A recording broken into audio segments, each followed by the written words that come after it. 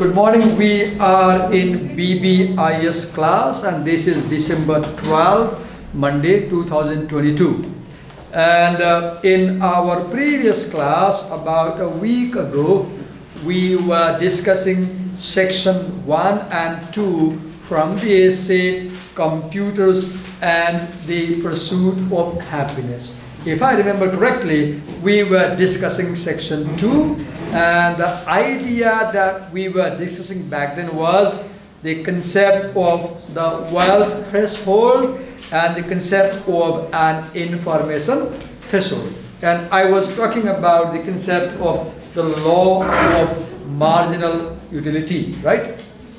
And I had told you to watch the what I've done in my YouTube channel. I have just uploaded the video of this class when I taught it a year ago in online class.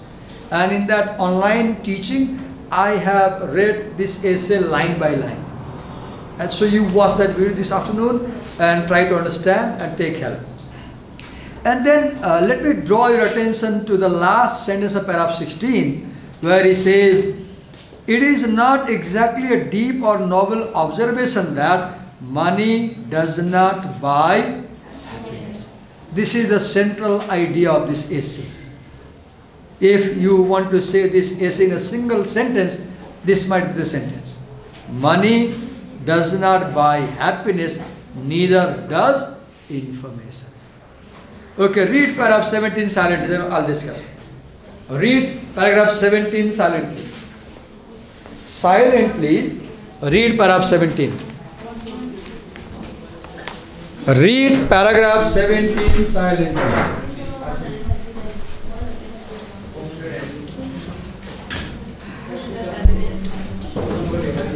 Silently read paragraph 17. Then we will have a discussion.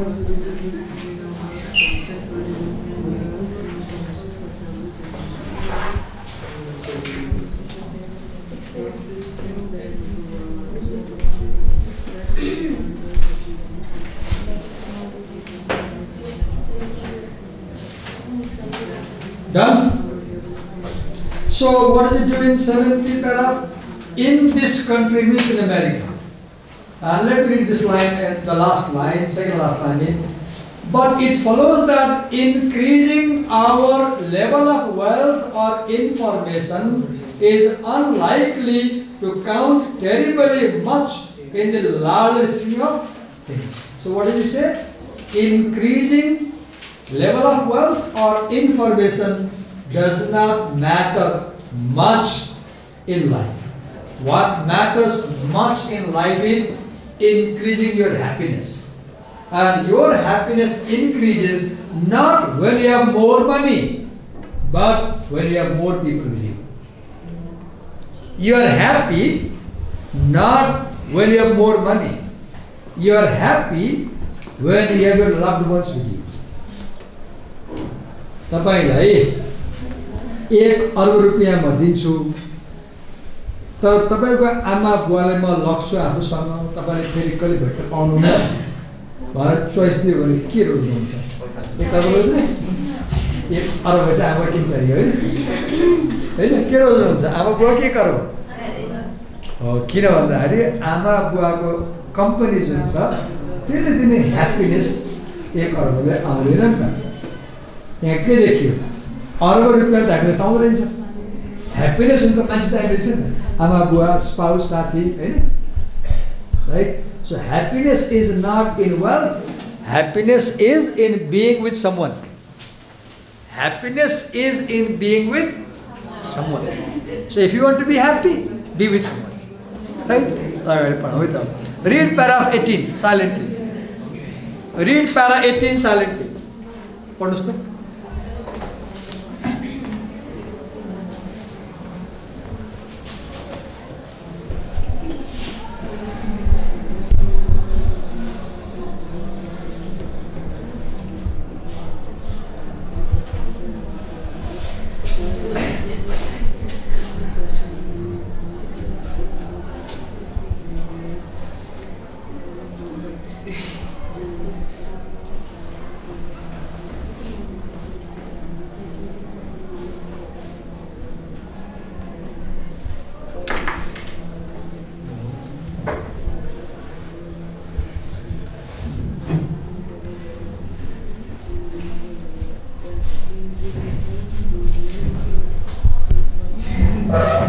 Done?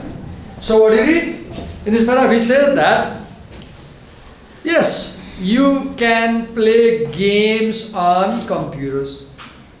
And playing games on computers might make you feel happy. But please understand that a game played on computer is a mindless activity. His argument. You may disagree. But he says that playing games on computers is a mindless activity. It does not trigger your imagination. And it does not develop your wisdom. And he says that we must control how much time we spend on computers or how much time our children spend on computers. Right? Read paragraph 19. Read paragraph 19.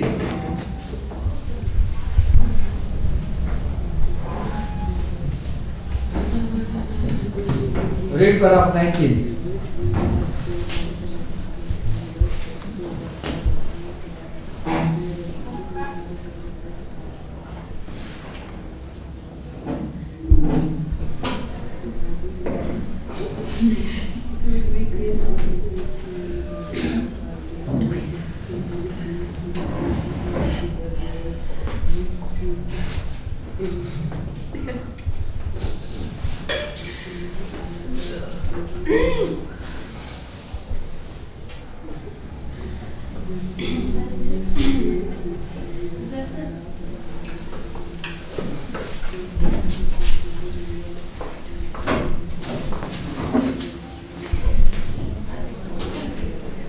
Finished?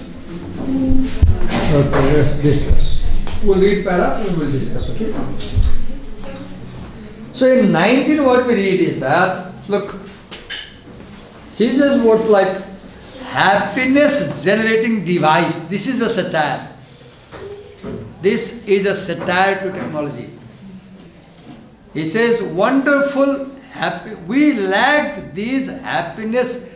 Now what is doing in 19? In paragraph 18, he told how his son plays with computer. In paragraph 19, he is telling how he used to play when he was a child. So he is comparing the past and present, right? And what does he say? Look, other things made us happy. We did not have a mobile phone. मलाई हेर्नुस् न, तपाईले अहिले पो mobile पाउनु, म बच्चा तपाईको घरमा आउँदाखेरि म कसरी ह्यापी हुन्थे? स्कुल जान्थ्यौँ हामी, मोबाइल हुँदैन थियो हामीसँग, हिँडेर जान्थ्यौँ, बस थिएन, हामी वक गर्थ्यौँ, बाटोमा चकचक गर्दै हिँड्थ्यौँ, चल्दै चल्दै खेल्दै हिँड्थ्यौँ बाटोमा, हैन? स्कुल पुगे हिँड्दै हिँड्दै गयो, अनि बाटो भेट्दै गयो, साथीले राख्दै गयो, आइज बोलाउँदै गयो, अनि ग्रुपमा स्कुल जाने, राइट? स्कुल गयो, पढ्यो, स्कुल कम्पाउन्ड हुँदैन थियो, फ्री जहाँ जाने पनि पाइने, जता निस्किन पाइने, कम्पाउन्ड गेट यसो पालेसाले केही पनि थिएन, कहाँ के को पाले नि, राइट? बेलुका सिद्धियो, हिँड्दै हिँड्दै घर आयो, चकचक गर्दै चल्दै आयो, पैसा भयो, मिठाई खायो, घर आएपछि झोला फाल्यो, मम्मीले खानेकुरा दिनुहुन्छ, खायो, खाएपछि ड्रेस चेन्ज गर्यो, अनि आफ्नो बस्ने ठाउँभन्दा बाहिर ठुलो ग्राउन्ड हुन्थ्यो नजिकै, अझ कहीँ खाल्टाउ छैन नि, सहरमा कहीँ छैन, हामी ग्राउन्डमा गयो, सबैजना आउँथ्यो, अनि त्यहाँ केही खेल्ने, badminton, cricket, football, hide and seek खेल्ने, अनि हामी गेमहरू के खेल्थ्यौँ भन्दाखेरि प्रायः हाम्रो गेममा चाहिँ यस्तो गेम हुन्थ्यो जस्तो फिजिकल एक्टिभिटी बढी हुने कि, जस्तै हाइड एन्ड सिक खेल्यो भने दौडिनु पऱ्यो नि त बढी, भाग्नु पऱ्यो, लुक्नु पऱ्यो, अनि दिमाग पनि लगाउनु पऱ्यो, यस्तो लुक्नु पऱ्यो, उनीबाट दिमाग पनि लगाउनु पऱ्यो नि त हाइड एन्ड सिकमा, अनि कुट्नु पनि पऱ्यो, साथीले भेटायो भने यसरी हामी ढ्याममा हान्थ्यौँ पिठीमा, अनि अर्को हामी खेल्थ्यौँ गिल्ली डन्डा, यत्रो डन्डा हुन्थ्यो, अनि सानो गिल्ली हुन्थ्यो, अनि जमिनमा पल खन्यो, अनि यसरी राखेर यसरी फाल्यो, उसले छोप्नु पर्छ, दिमाग पनि चाहियो, क्याच गर्नु पर्थ्यो त, अनि फेरि हामी यसरी हान्थ्यौँ, अरू हामी के खेल्थ्यौँ त्यो ढुङ्गाहरूको सबसे गिट्टी बनायो, यसरी फर्र फाल्यो भैँमा, अनि एउटा हात यसरी टिप्दै यहाँ यस्तो गऱ्यो, हात यस्तो गऱ्यो, यस्तो गऱ्यो, यस्तो खेल्यो, अरू हामी खेल्थ्यौँ त्यो ढुङ्गामा चाहिँ चेस बोर्डको जस्तो बनायो बोर्ड, अनि सानसानो खेल्थ्यौँ ढुङ्गाहरू सार्ने बाक्सा खेल्थ्यौँ, अर्को हामी खेल्थ्यौँ एकजना मान्छेलाई ब्लाइन्ड फोल्ड गर्यो साथीलाई, अनि हातमा यति माटो राख्यो, अनि माटोमा सानो सिन्का गाडिदियो, अनि त्यो ब्लाइन्ड फोल्ड गरेको साथीलाई अर्को साथीले डराएर त्यो कुना पुर्याउने, अनि त्यो माटो राख्न लगाउने, सिन्का लुकाउन लगाउने अनि उता गेटमा लगेर छोड्ने उसलाई सिन्का वहाँ लुकायो वहाँ लगेर छोड्यो अनि आँखा खोल्यो अब उसले के गर्नु पर्थ्यो उसले त्यो साथीले अघि कहाँ राखेको भेटाउनु पर्थ्यो कि अनि हामी त्यो साथी राखेको ठाउँतिर गयो भने बाँच्यो बाँच्यो बाँच्यो भनेर गाइड गर्थ्यो उसलाई उसले गाइड चाहियो नि फेरि अनि पर गयो भने मऱ्यो मऱ्यो मऱ्यो भन्थ्यो यसमा के हुन्थ्यो वाकिङ बढी हुन्थ्यो एकदम बढी हिँड्नुपर्ने कि भेट्दैन सामान कहाँ भेट्दैन अर्कामा खेल्थ्यौँ राजाको घोडा आयो बाटो छोड छोड भने गेम खेल्थ्यौँ हामी त्यो भनेको आँगनमा पराल हुन्थ्यो कार्तिक मङ्सिर महिनामा अनि 8-10जना केटा पराल मुनि छिर्ने पुरै मुनि कि छोपिने परालले अनि हरेकले खालको यो यहाँ समात्ने लुगा प्यान्ट लगाएको छ यहाँ समात्छ यसरी ए समात्ने यहाँ बेसी नछोड्ने साथीले ट्रेनको डिब्बा बनाएको कि ट्रेन डिब्बा जोइन गरेर हुन्छ नि त अनि त्यसै घुँडामा यसरी चाटुटा टेक्ने परालमा यही टेक्ने कि निले र यसले टेक्ने एल्गो निले अनि त्यो पराल भने ट्रेन जस्तै हिँड्ने छुकछुक गाडी छुकछुक रेल छुकछुक गाडी छुकछुक रेल भन्दै हिँड्ने अर्को हामी के खेल्थ्यौँ गोलो भएर बस्यो चौरमा अनि पलाडी बाएर बस्यो अनि एउटाले चाहिँ गम्छाको गाँठो बनाउँथ्यो डल्लो गाँठो पाएर गम्छा समात्यो अनि उसले चाहिँ वरिपरि दौडिन्थ्यो वरिपरि दौडेपछि त्यो कोही एकजनाको पछाडि गम्छा खसाल्थ्यो अनि त्यो खसाल्नेले थाहा पायो भने तुरुन्तै उठेर गम्छाले दौडाउनु पर्यो त्यो कुटाइ खाएर नभए मेरो पछाडि खसाल्यो र मैले थाहा पाइनँ भने साथी आउँछ मलाई कुट्न सुरु गर्छ कुटाइ गर्छ त्यो खेल्थ्यौँ हामी हो यसरी हामी चाहिँ ब्याडमिन्टन खेल्थ्यौँ क्रिकेट खेल्थ्यौँ फुटबल खेल्थ्यौँ यो हाम्रो टाइम पास गर्ने तरिका थियो अनि यसले टाइम पास गर्न हामी के गर्थ्यौँ ल बोर लाग्यो भने टेलिभिजन थिएन 84मा आएको टेलिभिजन मैले 84मा 10th क्लास पास गरेको टेलिभिजन थिएन अनि के हुन्थ्यो रेडियो थियो घरमा रेडियो सुन्ने अनि त्यसले पनि बोर लाग्यो भने बुवाले के गर्नुहुन्थ्यो भन्दाखेरि बजारमा पाउने सबै म्यागजिन ल्याइदिनुहुन्थ्यो मेरो बुवाले गरेर राम्रो काम छ 1 रुपियाँमा 50 पैसा म्यागजिन आउँथ्यो त्यो बेलामा 10-15 थरी म्यागजिनको खात हुन्थ्यो घरमा जस्तै चन्दा मामा भन्ने पत्रिका आउँथ्यो अनि मनोहर कहानी भन्ने पत्रिका आउँथ्यो चम्पा भन्ने पत्रिका आउँथ्यो बच्चाहरूलाई भन्ने पत्रिका आउँथ्यो अनि त्यो कार्टुन हुन्थ्यो डायमन्ड कमिक्स आउँथ्यो डायमन्ड कमिक्स एकदमै पपुलर अनि त्यो पढ्ने अहिले तपाईँ के गर्नुहुन्छ मोबाइल समात्यो वरिपरि सबैजना छ बुवामा कसै बोल्नु न त्यो घोटिया छ कसै बोल्नु फरक तपाईँको एक्टिभिटी के छ 0 छ अनि हामी कहिले चक्लेट खाएनौँ गुलियो धेरै खाएनौँ कलेज स्कुल जाँदाखेरि खाना टिफिन बोकेर लाने मम्मीले रोटी पकाइदिन्थ्यो यो लगाएर अचार हुन्थ्यो खुर्सानीको तरकारी हुन्थ्यो त्यो खाने अनि स्कुलमा के खाने खाजा यसो क्यान्टिन हुँदैन थियो पकाएको केही हुँदैन थियो क्यान्टिनै हुँदैन थियो हामी भोक लागेको के खाने 15 पैसामा 50 ग्राम पिनट आउँथ्यो बदम यति हुन्थ्यो काफी पुग्ने अनि त्यो पिनटको दानालाई चिनीको झोलमा हालेर जमाएको डल्लो हुन्छ एउटा त्यो खाने अरू केही पाउँदैन थियो कि पर गयो भने पाउँथ्यो अनि हाम्रो खाना हाइजेनिक थियो त्यो बेलामा राइट घरमा के खाइन्थ्यो मकै भटमास रोटी भात खाने हामीले कुनै पनि ब्रान्डेड चिज खाएर हुर्केको होइन मैले बच्चामा बिस्कुट त कहिले कहिले रेयरली खाइन्थ्यो अनि बिस्कुट अब चिप्स तपाईँले त चिप्स त पोको खानुहुन्छ नि लेस खानुहुन्छ नि मैले पनि चिप्स खाएको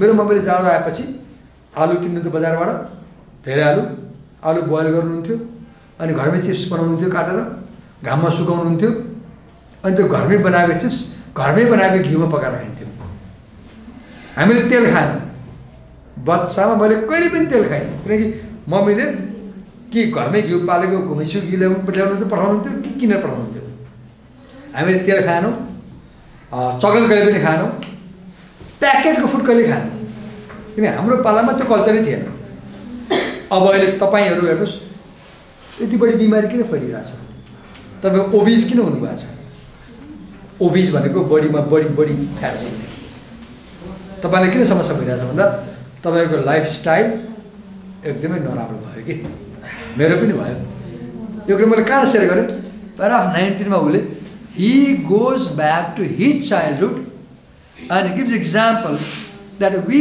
did not have computers, but we were happy. Every के वो 7 क्लास में और कैमरा से फनी कुरा बन्छु ल हामी कसरी ह्यापी हुन्थ्यौं 7 क्लास में एक जना अर्को क्लासको साथीले एउटा सानो टुक्रामा चाहिँ लभ लेटर लेखेर दिनु भयो गर्लले मलाई अब चिठी त आयो गर्ल साथीबाट अर्को रुम अर्को क्लास साथीबाट जवाफ दिनु पर्यो नि त हैन अनि मैले केटाहरु राख्न मिल्ने साथीहरुलाई चिठी आयो भने अनि हामी 7 जना भएर ब्रेक पछाडी स्कुल बम गरेर स्कुल भन्दा अलि पर बगैँचामा गएर 7 जना मिलेर जवाफ लेख्यौं के साथीको लागि लेख्या के जवाफ साथीको गर्लफ्रेन्ड हो नि त अनि साथीको लागि 6 जना साथीले यो लेख्न सिकाए दैट वाज अ फन तपाई अहिले के गर्नुहुन्छ प्रेम पर्यो भने मोबाइलमा मिस कल दिने होला च्याट गर्ने होला हामी कागजमै लेख्थ्यौं त्यो कागज हामीसँग बस्थ्यो अहिले यो मोबाइलमा म तपाईलाई मोबाइल हेर्नुस् मलाई अलि टाइम दिन्न म यो मोबाइलमा क्लास 3 को मेरो मार्कसिट छ यहाँ तपाईसँग छ भने राख्नुस् क्लास 3 मा मैले पास गरेको मार्कसिट छ त्यसको विषय लेखेको छ नम्बर लेखेको छ so I shared you just as the author did how people used to be अनि ख्याल गर्नुमा चाहिँ सबै कुरामा have you observed the examples I gave the most important thing is I was always with other people I was happy because I was always with other people. Today, you are not with other people. You are with a machine. You are with a machine. That's why you are not happy. Read para 20. Read para 20.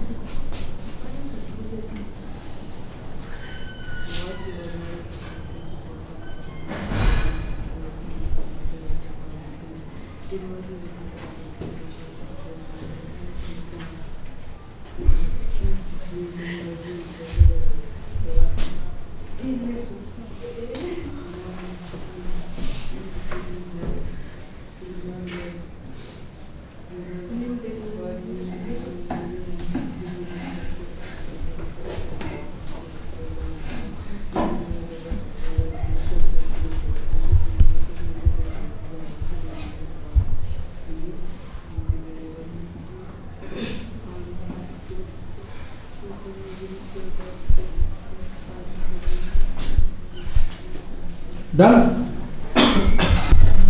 Okay, let's talk. So what he does in this paragraph? He says that technology is a tool for building social structure. Right? Technology is not important. What is more important is the change that technology brings. Look, technology is less important. More important than technology is the effect of the technology, right? The change. Whether the new, now, let me write on the screen.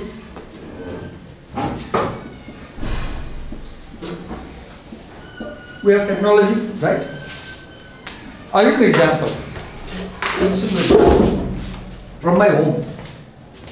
हाम्रो गाउँमा आज 40 वर्ष अगाडि पानी हामी कसरी खान्थ्यौं भन्दाखेरि गाउँभन्दा 10 minute माथि उकालो हिँडेपछि एउटा धारा थियो त्यहाँ काठको यस्तो धारा हालेको थियो यसरी तीनटा धारा थियो काठको अनि कनालबाट माथि वनको पानी आउँथ्यो कनालबाट उलोबाट अनि त्यो पानी यहाँ तीनटा धारा भएर यहाँ खस्थ्यो यसरी राइट अनि यहाँ चाहिँ ठुलठुलो ढुङ्गाहरू छ्याएको थियो ढुङ्गाहरू यहाँ बिछाएको थियो अनि हाम्रो गाउँहरुमा यतिवटा धारा थियो अनि बिहानै 5 बजे मान्छेहरु गाग्री बोकेर यहाँ पानी लिन जान्थे नुहाउने पनि यही जान्थे पिउने पानी लिन पनि यही जान्थे लुगा धुन पनि यही जान्थे अनि के हुन्थ्यो भने दिनभरि यहाँ 5-7 मान्छे भइरहेको थियो दिनभरि, जति बेला पनि मान्छे भइरहेको थियो कि। गाउँको मान्छेलाई कसैलाई भेट्नु पऱ्यो भने यहाँ गएर कोही ठ्याक्कै भेट्नुहुन्थ्यो। त्यो बिहान गएर यहाँ बसेर पर्खा ऊ यहाँ आउँछ कि, उसले पानी चाहियो नि त, नुहाउनु पऱ्यो नि त, ब्रस गर्नु पऱ्यो नि त, लुगा धुनु पऱ्यो, त्यहीँ आउँछ कि ऊ। गाउँको कोही मान्छेबाट घर जानु पर्दैन, यहाँ आए भेटिन्छ। यङ केटाहरू गाउँ केटीहरूलाई जिस्काउनु पऱ्यो, लभ गर्नु पऱ्यो भने यहीँ गरेको केटी पनि त्यहीँ आउँछ नि त। डेटिङ त्यहीँ हुन्थ्यो, लभ प्रपोजल त्यहीँ हुन्थ्यो, अफेयर त्यहीँ चल्थ्यो, गाउँको कुराकाटा पनि त्यहीँ हुन्थ्यो। अर्को कुरा काट्छ नि मान्छेहरू, महिलाहरू नुहाउनु भयो आउनुहुन्छ अनि त्यही कुरा काट्नुहुन्छ, लुगा नै धुनुहुन्छ। यो के थियो? This was a meeting point for the whole village, right?